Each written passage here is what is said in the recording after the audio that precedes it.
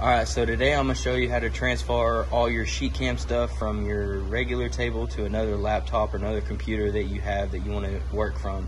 So first of all, you want to start off by going to your file system. Have a flash drive plugged into the computer right now on the one that's on the Plasma. And you want to go to Plasma, go to Sheetcam, Command CNC, go to Post, and you want to grab your either 27G2 or on the new ones it could be 27B as well, and you want to put that on your flash drive.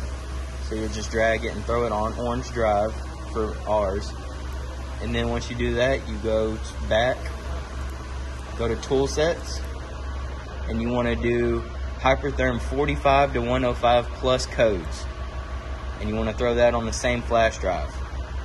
Also, while we're here, you want to go to your desktop and get your Sheetcam license that I left on the desktop and throw that on the flash drive as well.